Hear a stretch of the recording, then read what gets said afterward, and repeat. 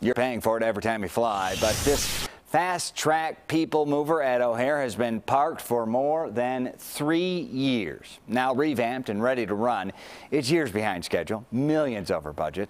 CBS 2's Meredith Barack digs into the delays.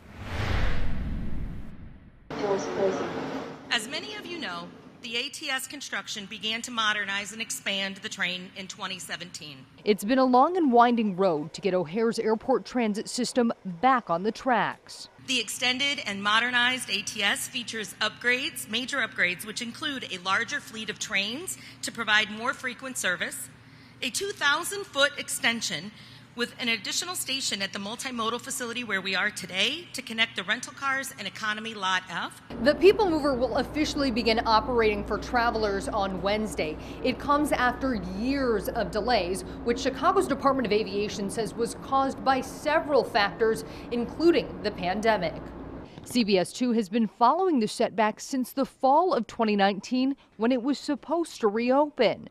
It started with a dispute between the Chicago Department of Aviation and contractor Parsons Construction. That resulted in a mediated settlement that established a new completion date for the people mover for November of that year.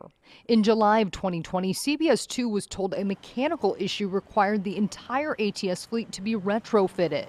The city has paid Parsons more than $320 million for the project, with revenue generated by rental car fees, airline fees, passenger facility charges collected on most airline tickets at O'Hare, and rent paid by rental car companies. In the end, $13 million over budget. From O'Hare, I'm Meredith Barack, CBS 2 News.